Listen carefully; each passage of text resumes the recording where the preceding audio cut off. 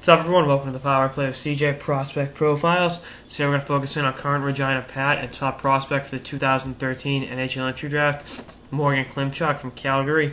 Plays center on the wing, lefty shot. Not the biggest guy, 5'10" and 154 pounds, but deft offensive skills there.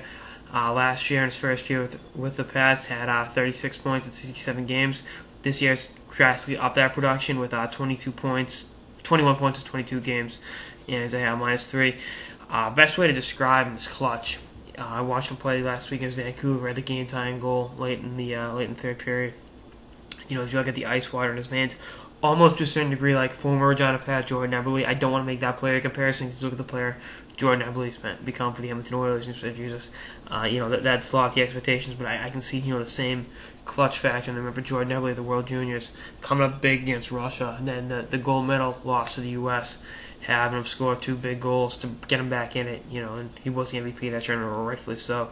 It wasn't his fault that Canada lost that game. He brought it, and really showed up biggest in the biggest games. Unfortunately for Jordan Eberle, between the Regina Pats and the Edmonton Oilers last couple of years, haven't been too many big games to play in, but that'll change. But look at what Klimchuk does on night in, night out basis.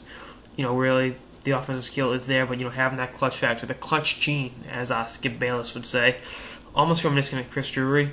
I know people are going to say Sakic, but there's only one Joe Sakic. I mean, Joe Sakic is one of the greatest players of all time, but possibly the greatest clutch player of all time. And you look at, in that same discussion, Chris Drury. Remember, the playoff goals he scored were always, the right place, right time. He was never really, a 100-point guy, but he definitely had that factor that could the X factor. He was an X factor in a playoff series that could, drastically. I mean, that's what you want in a big game. You look at when he's a little bit washed up. Brian Burke put him on the U.S. Olympic team. He, coming up big against Canada that one game, the round robin game. I think that's what you get for Klimchuk. I think is the worst case scenario getting Chris Drury, which is fine.